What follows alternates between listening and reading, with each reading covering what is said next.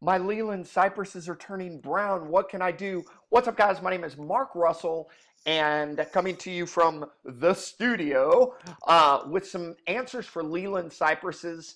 The overarching simplest answer, if you don't want to watch the whole video, is Leylands kind of are horrible trees for Atlanta, for Georgia, for the South, because it's too hot, too cold, and water distribution is too sporadic. It stresses them. They get three fungi, Ceridium bot and Cercospora, and they tend to die between 15 and 25 years. They're super expensive to try to prune. We do offer root stimulator service that effectively we inject the root system with a stimulator that causes the roots to grow more than the canopy, and that will help give Leylands a fighting edge over the course of, 3 years. It allocates more energy toward growth.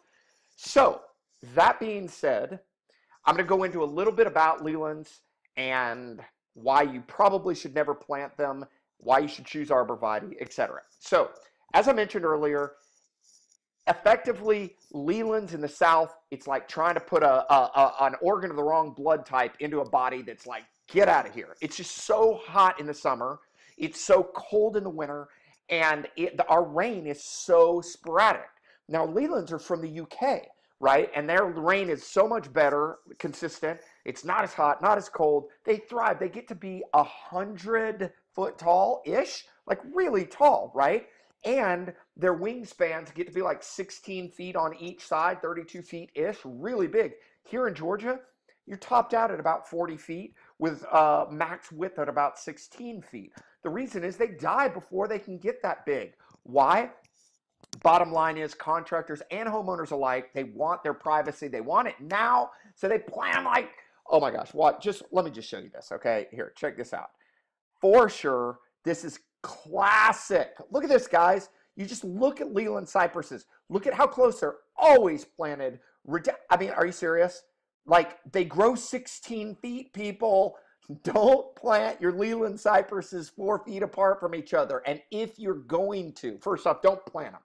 Go with the arborvitae green giants. But if you're going to do either, okay, watch this. I got to show you this real quick. If you're going to do either, plan on the fact that they're going to grow the 8 and 8. Okay, what you don't want is you don't want the branches to cross over themselves, because what happens on that scenario is that it's allocating energy to grow these lower branches, and then they block the light. Then they have to turn those branches off because they're not photosynthesizing. Now they turn it off, and all that energy they just spent, they have to just waste it and turn the branches off. So in other words, what you need to do is plant them 16 and 16, okay? And I get it. It's like they're super, super far apart. Let's see if we can see any examples. Like, okay, these are really far apart, right? That's probably more than 16. But what you do is you plant them, but the problem is that when you plant them too close together, they drown out the light and they compete for water. So what you have to do is you have to plan for it. What you do is you plant them 16, and then you can put 2 in the middle or 1 in the middle. And then they grow toward each other, and once the tips start getting close, when the tips start to cross, you must clip them. So take the freaking middle ones out. Once they start to get close, you must clip it, not the tips, but the middle tree, okay? That way, the ones that are remaining at 16 and 16 can keep on growing until the tips are getting close. And then you'll have your privacy wall, but they won't be squishing each other, because otherwise they're taking each other's light, stressing each other. They are, secondly, taking each other's water, because Leylands are so thirsty. And thirdly, they're spreading the disease, right? And now what we're talking about, let's talk about the disease real quick. So once you stress about planting them too close together, then what's going to happen is the stomata in the summertime, it gets super hot. And they're like, oh my gosh, this is so super hot. They start effectively kind of tree sweating. Their pores open. These little things called stomata on the needles open up. And then what happens is it rains, and all the little fungi that are on there, which is bot, Cercospora, and Ceridium, a rain droplet comes along, goes boom, hits it, and blows those fungi into the open pores all over the tree. And then this is what happens. What happens is the devastation Uh-oh, you get it here. You get it here. You get it all over the place. Now, see, there's a nice row of Leylands. Doesn't have any, but you get what's called flagging. Okay, flagging like this. This is not flagging, by the way. This is probably, and that's not even a Leyland, but that's probably someone, that's a dual stem and someone cut that. That's an issue of choking a tree off. This is flagging, okay? Right here, guys, is a classic example of sporadic either three of those fungi attacking. So now you're like, well, Mark, how do I treat it? The first thing, if you want, you can deep root stimulate with a deep root feeder that you can call us or any other tree service. But effectively, what it does is it transfers the allocation of growth from the top to growth on the bottom. And what you need is a good, healthy root system that can pull up the water.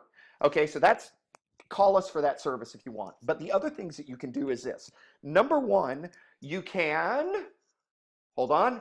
Oh, you need to put 2 to 3 inches of mulch all the way out to the drip line, okay? Out to the tips of those branches, 2 to 3 inches of mulch. Do not stack it against the trunk. Trunks don't like mulch. It's called volcano mulch. You do not want to make a little volcano against the trunk. There's no feeding happening on the trunk. Okay, so once it gets up to the trunk, taper it. After that taper, out to the tips of the branches, drip line, 2 to 3 inches. That's number one. Well, technically, number one is trim out the dead and dying branches using a lopper, which is totally irritating because I don't have my link. I'm going to put you on pause. I'll be right back. So here is the tool that you want to use. As a disclaimer, I'd love it if you buy it with the link in this thing because I'll make about 50 cents. But this is it. This is what the pros use. Look, I know it costs $130, $142. It's a Jameson lopper. It extends to 14 feet. It allows you to clip out Leylands. It is a super sweet tool, very, very sharp. I mean, that is a really nice tool that the pros use. Trust me, ISA certified arborist, this is the tool you want. Also, one little trick, when you're reaching up to lop and it's extended, hold on just a second. When it's extended all the way to the top and the pole starts kind of bending a little backward, pro tip, trick, wrap the string around the front of the pole. And so when it pulls back, the string supports it and keeps it straight. Okay, so what you need to do is you need to take that lopper and you need to go clip behind the brown, okay? So, but you need to get yourself a 1 to 9, 1 to 8 mix of Clorox. Make sure it's fresh Clorox and that's 8 parts water, 1 part Clorox, not the other way around. And in between cuts, make sure to dip the saw head in there to kill off any fungus. And also, once you're done, rinse it off. You don't want to let that stuff sit on your saw, your lopper. But what you want to do is you want to get in here and you want to, let's see if we got a good example. You want to clip behind the fungus. So you want to get that stuff out of there. Let's see here. This is a great example right here. Hold on. Okay, so where you would clip would be maybe right here. Like you want to get these two pieces out. So you would clip right here, okay? So right there, oh crud. So sorry, so you clip right there, okay? So you get that piece and that piece out, or on this one, you'd clip there or you'd clip there. Okay, you want to clip on the next lateral going out. Maybe you could clip here. Okay, so the point being is this. You go up, you make a clip, you take it, you dip your lopper in the water, and you go up and do it again. We do it. We don't really love doing it, honestly, because it's super time consuming. And honestly, consumers, you can do this yourself.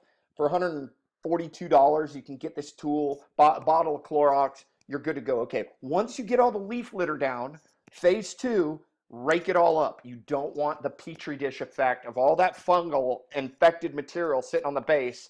And you don't want to put mulch on top of that. Rake it all up. Number 3, bring yourself in 2 to 3 inches of mulch.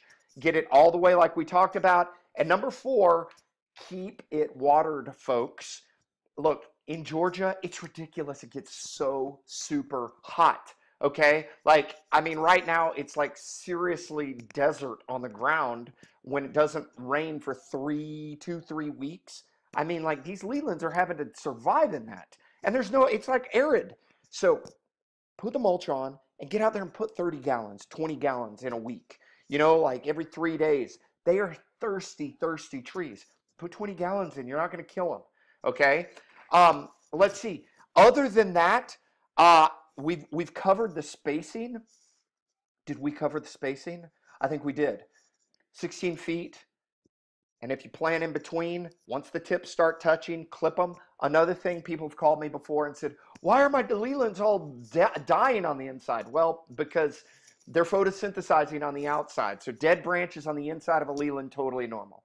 Okay, guys, that's it. If you would like Leland treatment, we come out, we inject the ground. It gives your Lelands or your arborvitaes a fighting chance.